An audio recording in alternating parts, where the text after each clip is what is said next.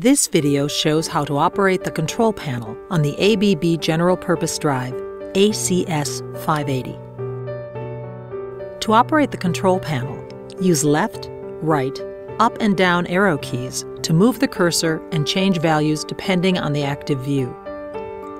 Follow the guidance with context-sensitive functions showing at the bottom of the display by pressing the soft keys below the display to continue or to exit the task. The commands assigned to the soft keys vary depending on the context. Help key, marked with a question mark, shows a context-sensitive help page for guidance and diagnosing the drive's status. Switch to local or remote control mode by pressing the key marked Loc Rem. The active control mode is indicated by text Local or Remote on top of the display.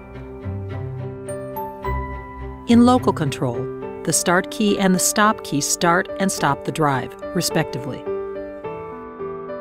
The control panel has a status LED that indicates if there are any faults or warnings present. Continuous green light indicates that the drive is functioning normally. Flickering green light indicates that the data is transferred between the PC tool and the drive through the USB connection of the control panel. Blinking green light indicates that there is an active warning in the drive, whereas continuous red light indicates that there is an active fault in the drive. Thank you for watching. For more information, please visit our website.